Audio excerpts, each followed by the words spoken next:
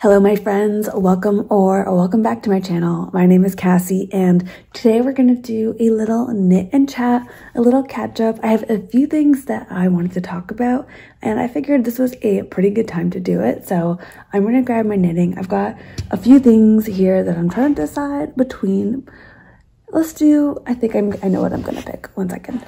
So I've been working on this sweater, honestly, probably since March, but actually maybe April, but I've just honestly been really avoiding working on it. I think because, well, I don't know. I just got bored of the baubles, and then I also, here, I'll show you the baubles. But I got bored of the baubles, and then I also started to work on summer things, and then I got distracted by other winter projects that I wanted to work on. And so I basically just stopped working on this altogether, and I'm picking it back up because I would like to wear it, and is now the time to do that. The only thing is that I wasn't really careful with the baubles on the back. The spacing looks pretty bad, to be honest. I guess the front. Yeah. I don't know if you can tell, but I think it looks pretty bad. You might not be able to tell, but you might also be able to tell. And I don't know. Part of me is like, oh, maybe I should rip it back. But I also feel that if I rip it back, I probably won't ever get to it. So I'm just gonna keep working on it. I'm gonna finish it and just be done with it. And it's the back. The front looks okay. So I don't know. I just know that if I rip it back, there's absolutely no way that I'm picking it back up. And I'm really just ready to get this off of my needles right now. And so, and if you've noticed, these are 2 different needles because all my needles are really messed up right now. But this one's a bit smaller and this one is the size that I need for the hem, so that's all good. So a few of the things I want to talk about today is that I actually started a new job this week. So I'm gonna keep doing my YouTube, and I actually feel a little bit more invigorated to do my YouTube channel because I've got I think I've just got a little bit more brain space to dedicate to it rather than trying to I was trying to make money doing YouTube. Honestly, I was. That's just the reality. I was hoping to make it, if not full-time, be like a big part of my income. And it didn't pick up the way that I wanted. And I found that I was honestly kind of stressing about it and feeling like what I was producing wasn't good enough. And just like, it was making me feel really uncreative. I didn't want to sew because I felt that if I sewed, I had to record it. And I was just like, it wasn't really sparking joy anymore. And then one of my big contracts that I was working on came to an end. We just had to, part ways. And that was fine. I totally respect the decision for that to happen. But yeah, at the same time, I was bummed. And it was a contract I really liked working on. But it sort of made me realize that, okay, that's a pretty good portion of my income that is gone now. And I was working at a yoga studio part-time and doing this contract and then doing a bunch of other little freelance stuff. And so money was coming in, but it wasn't really predictable. And with, that major sort of loss to my income happening, I was like, okay, something needs to change. And then this job popped into my inbox. Literally the next day after I had started thinking about what to do next, and I had a little bit of a mental breakdown and a big cry to my partner and a lot of confusion. And I realized that this was maybe a job that I could do and that would be something that would be good for me. But it was a 9-to-5. And it was 9 to 5, and I had in my head said to myself, no more 9 to 5. And so I felt like I was going to be going backwards if I did a 9 to 5. I really did. And up until this week, I was still kind of feeling like that Monday and Tuesday, a little bit of a loss of freedom, a loss of self, a loss of my ambitions. And then as the week went on, I really started to enjoy myself. I know it's still brand new work, but I started to realize that my brain just felt a little bit lighter. Like I felt tired, but my brain just felt a little bit more at ease. I was like, oh, I can take it easy. I can relax a bit. I can focus on my creative stuff just because I want to, just for fun. And I can sew when I want to, and I don't have to show anyone. And I can knit, you know, at home in the evenings when my brain doesn't really want to brain anymore. And I realized how nice it was going to feel to have a routine again. And I'm sure a routine will feel old at times, and, you know, all the usual sort of feelings. But at the same time, I do actually really feel like this is a good step. And it's working for a sewing pattern company, and I am really excited to be there. And, you know, it's a job that I wouldn't have maybe even applied for if I was still working my other contract, because I was happy doing that contract and happy making things work. But it all kind of came together at the right time. And going into the office 3 days a week has been really nice, at least for this week. You know, it's my first time doing it, and meeting the team and seeing the creative process and being around fabric and talking to people about sewing and knitting and people who speak, you know, that language and have that interest and are, you know, part of the same corners of the internet as me, was really satisfying, and it felt really cool and really fun. So I am really excited that that was, you know, something I was able to make happen. And I'm really looking forward to like this next little chapter of creating when I feel like it, sharing when I feel inspired to, letting my brain take a bit of a break from all of the stress of scheduling and planning and trying to sort out where money is coming from, and just enjoy this process for myself. Yeah, you know, I feel really grateful for this community that I've built. And I've heard from you guys in the comments, you know, when I've expressed some stress about YouTube and the direction I want to take it, you've told me to just have fun with it and relax. And honestly, I just wasn't able to do that. I couldn't, because I was trying to make money on this platform and through my other platforms and through freelancing. And I was just always looking for opportunities, and it really stifled my creative vision and creative growth and creative sight, you know, to be honest, my visualization. And I'm really interested to see if it comes back, how it comes back. I do find that it is, you know, now that I don't have to really focus on the money as much, I can just kind of see where things go. And I have room for that, and I'm not stressed about that. I feel good about that. And so that was one of the updates that I wanted to bring to you guys. I feel really excited about it, and I also feel really excited about sharing again. It's really nice to also wear outfits that I'm really excited about, and like I get to make clothes that I can wear amongst people who also make their own clothes. And yeah, so I've been feeling some like fresh inspiration for knitting and for sewing as well. I hadn't really sewed much in a while, and I made this cardigan. This is the Marlo cardigan. Oh, I got a little stain on it. But this is the Marlo cardigan from True Bias. And this is such a nice quick sew. It's super fun. This is in a merino blend from the fabric store out of Australia. I love it. I love it so much. It's really comfy, really warm, but lightweight at the same time. I have been really avoiding knitting a cardigan, and so having this baby feels really nice. In other sewing project news, I've been working on a coat. I'll show you the fabric. I don't know if you can really tell because it's a bit hard to pick up in certain lights, but it's like a buffalo check. It's really quite subtle. It's black and navy blue. And with that, I'm going to be making this coat inspired by this Toteme jacket.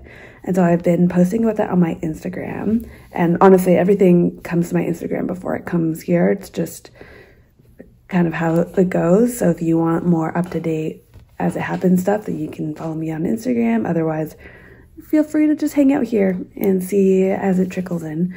But what I'm really excited about with this coat is that I'm sewing it, but I'm hand sewing it all because it's all pretty much going to be done in blanket stitch. A few people recommended crochet, but honestly, I just don't think that's what I'm going to do. So I'm going to blanket stitch it. I'm going to be working on that. I think maybe this week or maybe tomorrow we'll see what sparks joy for me. But I also have this fabric from the fabric store, and I really want this to be like a little polo, like a long sleeve polo. And I'm gonna make that. I already cut out the pattern. I cut out this dress from VikiSews. I can't remember the name off the top of my head, but I'll show a picture. And I've cut out the pattern, and so I'm going to sew that maybe later today, I think, because I think that will be really nice to have. It's merino, which is such a luxurious fabric for this type of weather. And then I'm also knitting this hat that I've got. Look how pretty this is. I think this with this jacket is gonna look really glorious. This is a yarn. This is a DK weight yarn held with mohair, and this was like sort of a one-off skein that I don't think you could get anymore. And then lastly, I'm gonna get back to knitting, but lastly, I found the yarn. So I actually realized I bought this solo, which is I think the worsted weight. But anyways, I bought the solo instead of the sock, the Silk Garden sock. So this is the color Omitama, but I'm just gonna knit it without the mohair. And I think that'll be fine. And this actually has mohair in it. It's got what, like 45% mohair. So it won't be like as fuzzy as it would if it had like the mohair strand, but it's like such a nice blend. It's silk, mohair, and wool. So I love that combo. And yeah, I'm gonna be knitting the Terrazzo sweater with this, but like I said, just without the mohair. Typical Bliss did it this way. So I'm gonna jump on the Terrazzo train because it's kind of funny with knitting trends. It's like anyone who's maybe a knitter knows, and like in the knitting world, it feels like everyone has a Terrazzo sweater, but in person, like no one I know, well, maybe now that I know a few knitters, someone might have it, but for the most part, no one I know is going to know what this sweater is. They're just going to think it's a beautiful sweater because it is a beautiful sweater. But on the internet, it's kind of like a dime a dozen at this point with like any petite knit patterns. And I actually haven't really knit any petite knit patterns. No, I don't think I have knit any. I've bought a few, but I haven't knit any. So that'll be fun to try out. That's the Noro Silk Garden Solo in Omitama, the colorway that was impossible to find. I'm really happy I found it. I got it from this little shop online, and I think they're out of Vancouver. I'll see if I can remember, and I'll put it either in the description box or on the screen. But they shipped it really quickly, and so I feel very happy to be working with this yarn finally. It really is special, you guys. Like, it's spun with all these different colors, and it's just so unique. I love how it's like a neutral, but it's got a rainbow in it. It's honestly a perfect yarn, and I think it'll feel really special to knit with it. So I have got my work cut out for me. I've got this sweater, I've got this hat. I really want to cast this on. I've also got this yarn pairing to make the Ingrid sweater. So this is my little swatch of the double moss Ingrid sweater. This actually feels really soft, but my gauge is off, so I need to go down a needle size. I think this was already, no, this was the size 4 needle, so I think I need to go down, honestly, 1 or 2. But that needle size is on, or I guess I just took, no, it'll be when I finish, the sleeves will be on those needles. So I think I'll finish that, and then I'll move to, once I finish this sweater, I'll move on to the Ingrid sweater. And that'll be kind of like a little holiday sweater. Hopefully I can finish it in time for Christmas. If I can kind of power through this one, I think I will be able to. Wow, lots of scattered thoughts. I basically just showed you all my whips, and I guess a finished object. Oh, speaking of finished objects, I do have one more. Okay, one second. Well, you might as well just show you since we're here. Okay, this. I actually really love it. It's really soft. I can never remember which way is the front and which way is the back. But this is the warm-up sweater from Espace Tricot, and it's knit with Knitting for Olive soft silk mohair and Estelle Farms, their Eco Harmony yarn. And how lovely is this? The yarns matched up perfectly. I bought the Knitting for Olive without knowing if it was going to be the best match for this, and it's a perfect match. Like, it just, the mohair gives just like a slight sheen. Ooh, hiccup. But the mohair gives like a slight sheen, but you can't really even tell. I didn't make any modifications other than with the sleeves, so you might hear my partner in the background because he's on the phone. So I'm trying to like speak a little bit louder so that you don't hear him. But I didn't decrease in the sleeves. I just kind of made it to this like narrow cuff, which I should have actually decreased on this side as well. It's not actually even, but anyways, it works fine and it looks really cute. And yeah, I like that it's not a tight sleeve, and this hasn't been blocked yet, so I'm gonna block that. Maybe honestly I'll just wait until I have to block. No, I'll wear it a couple more times because I like it at this the way that it is right now, and then I'll block it, and then maybe it'll be around the same time that I have to block this, and I can just do them both together. So that's that. So that's my little finished object. This is my little finished object as well. And then this bad boy is almost there other than the sleeves. So hopefully I can get that done. And I'm gonna do quite a wide hem. I think probably at least as big as this collar is. And then I think I'm actually with this collar going to fold it in half and stitch it down, because I think I just like that better. I tried it on like this and it just feels a little too choky. So yeah, it's gonna be a folded collar, which would be the only modification. And then yeah, this sweater is the Louise sweater from North Side Knits Co, and the yarn is from Hobby. And I think, yeah, those are all of the things I have in the way of works in progress and finished objects. And then a few other things I've kind of had on my mind recently is that I am going to Europe in November. I'm taking a 2-week vacation with my partner, and I'm starting to think about like what I want to wear, what clothes I'm gonna have. So we're flying into London. We're gonna spend a few days in London, see some friends, do maybe some art stuff, and then we're gonna go we're gonna go to Berlin and do some of the Christmas markets. We'll go to Berlin and maybe one other city to check out the Christmas markets there, and also visit our friends in Berlin. And then we might go to Copenhagen. I haven't decided yet. And then we will fly home out of Paris.